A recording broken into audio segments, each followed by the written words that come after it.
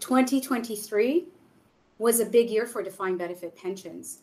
We saw some key leaders advocating for better pensions.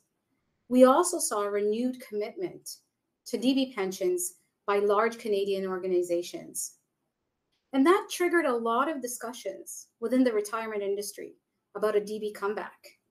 But not just there. I'm seeing a lot of comments about that as well.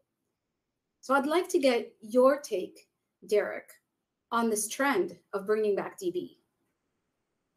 So is DB making a comeback? I'm going to say yes, but let me have a bit of a specificity on that. So first, there's been no workplace pension arrangement that has such a long history and a tried and true record for attracting and retaining employees more than DB pensions.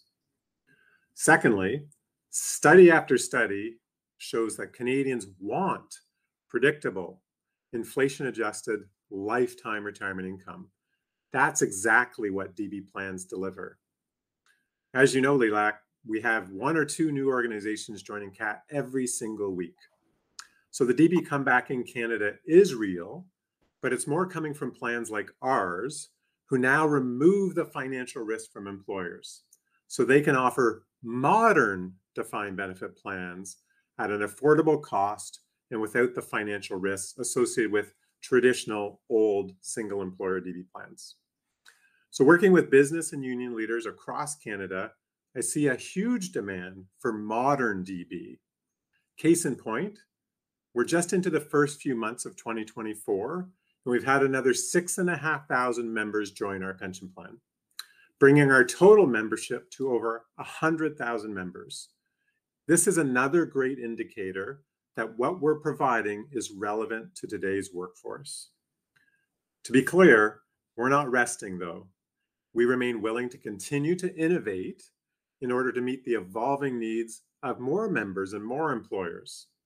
And I am truly thankful to all of our stakeholders who are sharing suggestions on how we can improve and innovate to serve their specific needs. When I look out into the future, I am confident that modern DB will be an essential part of Canada's retirement ecosystem, and many more Canadians will have a better retirement.